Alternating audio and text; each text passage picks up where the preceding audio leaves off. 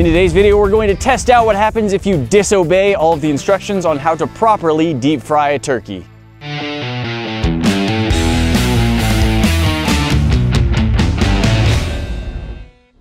Thanksgiving is coming up here in America, and it's tradition to eat a turkey. Being Americans, we decided that a great way to cook a turkey would be to deep fry the whole sucker. So that's a thing that you can just buy, is a turkey deep fryer, but they often come with a lot of warnings because if you do it wrong, it can result in a giant fireball, a burned turkey, and just a dangerous situation all around.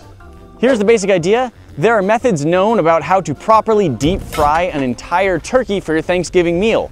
If you don't follow those instructions, it could result in disaster. We're going to ignore all of those instructions and hope for the disaster. This is an entire booklet on how you are supposed to both assemble and then deep fry a turkey. And we were looking at some of these instructions, and I mean, they're good instructions. Don't heat your oil to flash point. Don't put a frozen turkey into hot oil. Don't let things smoke over. Don't let the oil boil over. Well, we followed the assembly instructions, I think, correctly. Mostly. But about those cooking instructions, we kind of want the fireball. And we'll be honest, we're not the first people to do this. Lots of people on YouTube have shown you what will happen if you try to deep fry a turkey. Now, that is something that you can do. If the turkey is thawed, if you're in the right location, if you don't have too much oil, if you haven't overheated it, we're going to do all of the things you don't do with a turkey to deep fry. We're gonna do everything wrong except for one thing, and that is you should never, ever, ever, ever, ever attempt to deep fry a turkey in an enclosed space, near a wall, anything flammable. We're back up at the dome today and the entire area has been cleaned out. There's nothing here, there's nothing flammable, and we have 3 different fire extinguishers in case anything does go farther than we want it to. Other than that, we want a fireball, but we aren't trying to burn down someone's house. Yes. So we are surrounded by a whole lot of dirt, and the closest building is made of concrete. Pretty sure we can't burn it down. Should be safe. Now this particular type of fire is called, now I'm not sure if the abbreviation is BLEVE, B-L-E-V-E, and that is a boiling liquid expanding vapor explosion. There you go. The idea is that the turkey is frozen. It has ice on and inside it. And if the oil is very, very hot, or even a normal frying temperature, when that ice goes in, it will not only melt, but it will melt and then vaporize, and water expands a lot very quickly when it vaporizes. And that vaporization causes the boiling hot oil to get pushed through the air, and if any of it happens to land on the burner down below, then that vaporizing, expanding oil can catch fire, and it can spread really far. So in the past, you've actually seen me attempt to do this and actually succeed to show you guys what different types of fire extinguishers do. I did that in the dome. We had about 2 inches of oil and I heated it to its auto ignition temperature. What we did essentially is start a fire when we didn't even have a flame. The flash point caused the oil to just auto ignite, and it was really cool, and I was able to show you how quickly you can put it out. If that happens again today, it should, or it should just hit that flame and explode. We do have those fire extinguishers. So you guys have already seen what an oil or grease fire will do. It's extreme, it's awesome. So we've got our burner. This is quite a big, powerful propane burner. We're gonna get the oil heating up. We have 4 gallons of oil right now. Yeah, normally you're supposed to heat these 4 gallons of oil up to about 325. We're going to heat it up to a lot more than that, probably 400 to 500. We'll see how hot it gets. And at that, not quite auto ignition temperature, but pretty close. Hot enough that if any flame got to it, or if any of it spilled onto the flame down below, it should light on fire pretty easily, and that's what we're hoping for. Let's get this lit. All right. We are hopefully going to have a fireball shooting up into the air, and to prevent too much boiling oil from landing on our propane tank, even though I don't think it would be a problem, we're just gonna use this as our heat shield to our giant metal foundry. It's a trash can with a lot of KO wool. I think that'll just keep some of it from splashing on there. This is also going to be our first target with our fire extinguisher if everything goes right, just to make sure that there's no fire on the propane tank. You know, seems like a good plan. We're gonna let that go. We've got our thermometer. So this actually has a cool feature. It's an auto turn off after 15 minutes if you don't come and reset the timer. That's another safety feature. So we are going to have to come back and intermittently turn it back on until we get it to the heat that we want it to be. At that point, we'll take the lid off. We're gonna back away to a safe distance. We're backing our cars away. We'll be behind a shield, and then we're gonna lower the turkey in. Should be great. I guess we're not technically breaking all of the rules, because I'm sure one of the rules is don't put the turkey into the oil with your bare hands when you're right next to it. Don't just take it and just like slam dunk it into the pot. Ooh, extreme sports. And we may have to do this again because obviously we're not going to deep fry the turkey in the plastic. Yes. But from right there, that looks like an excellent aim. So I think for now we'll call that good. Okay.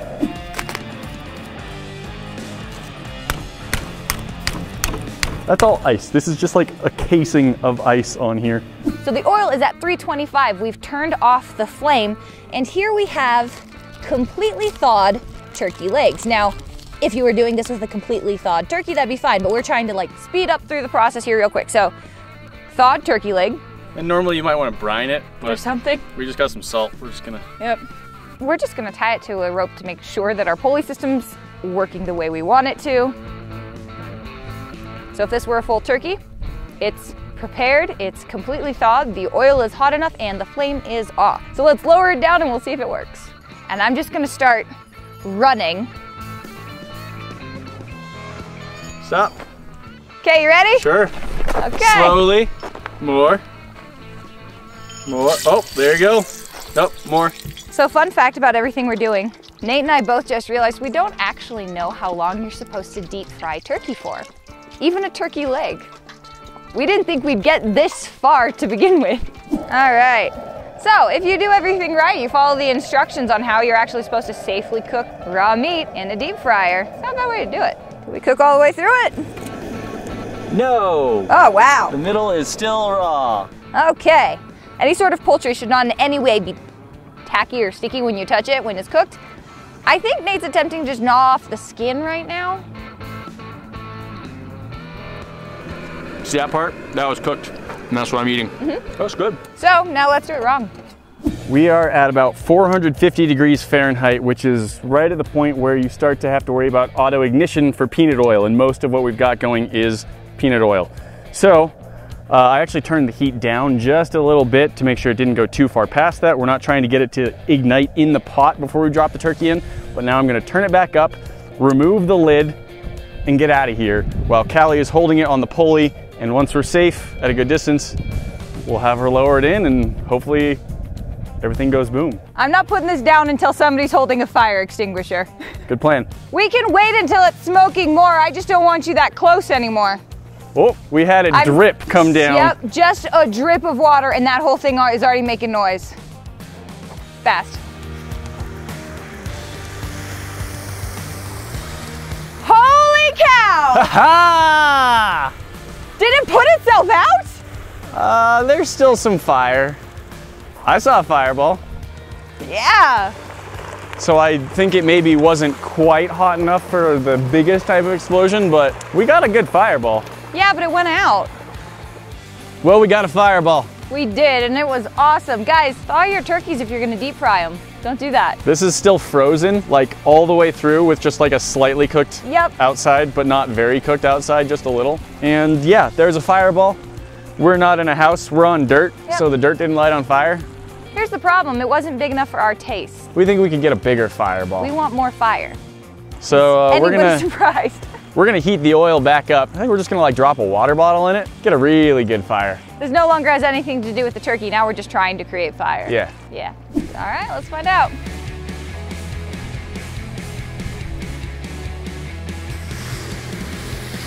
That's better. The tank.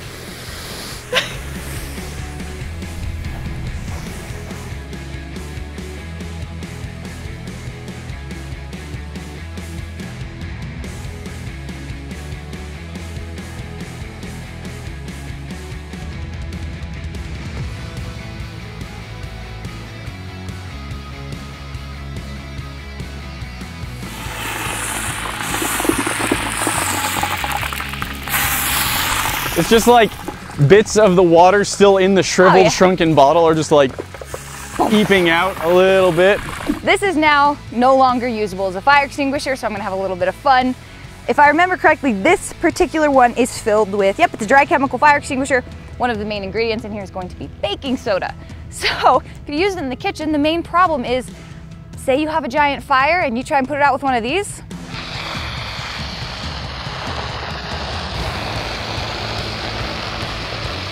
Now your dinner's ruined and it's covered in baking soda, along with a lot of other stuff. Better than your house burning down. It is very true, but I mean, again, this is one of the reasons you want to be careful, guys. You don't want your kitchen covered in this.